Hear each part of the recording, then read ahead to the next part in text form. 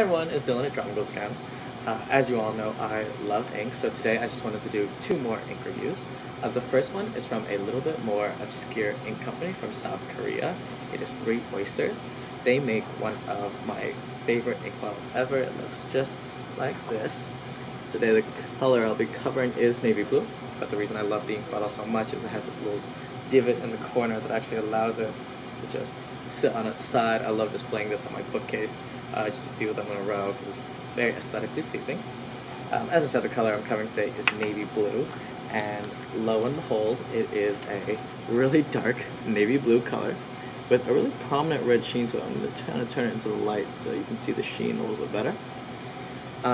The ink is one of my favorites because it is dark enough that it is really satisfying, but it is still light enough that you can see the navy blue when you're writing, and the sheen in it isn't so overwhelming that it just that it overloads the color of the ink. So I really enjoy using this ink.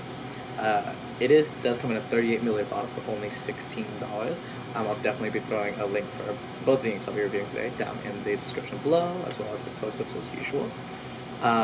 Three Oyster ink tend to be on the wetter side, just like most South Korean, just like the two South Korean inks that we carry. And I haven't had any issues with any of my Three Oysters inks, so I'm pretty sure it's pretty good to say that they're safe to use in ink pen. The other ink that I wanted to cover today is an ink from a very prominent pen and ink company, Pelikan.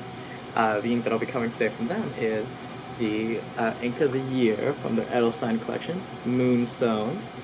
This did come out with a pen this year as well, and I gotta say the color, even though I'm not much of a gray person, it's one of the more interesting grays that I've seen. It is a really light gray, but it's definitely on the warm side, and there's a lot of shading in it as a light gray. Plus, there seems to be a lot of shading into a yellow undertone, which just makes the ink really interesting to look at. And when I was writing with it with a stub nib, I did get all this variation in my writing. The Edelstein inks come in 50 milliliter bottles for $35, and so both inks are definitely more affordable inks, and both of them are just really great to use in any pen. Of course, if you like this video, definitely hit the like button, and don't forget to subscribe to our channel if you want to see more of this video. See you next time. Bye.